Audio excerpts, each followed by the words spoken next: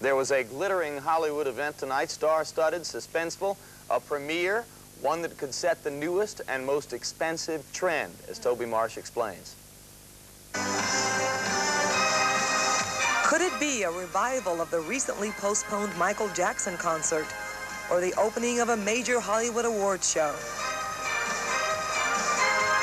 What it is, in fact, is a premiere of what its designer calls the ultimate in sports cars, a 16-cylinder named after its designer and its financial backer, the Cizeta-Moroder.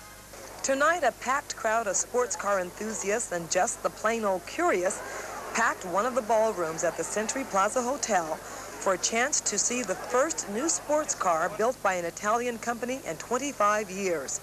Although built in Italy, its designer says the car was definitely made with California in mind. I know what Southern California demand of sports car is. What is that? Fast. Chief investor and popular musical composer George Moroder says this car will set a trend.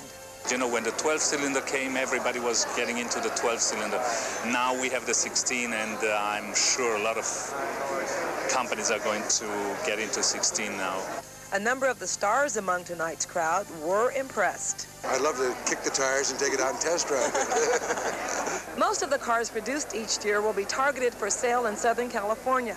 This could add a whole new dimension to the much publicized California's love affair with the automobile, making that lover very expensive indeed.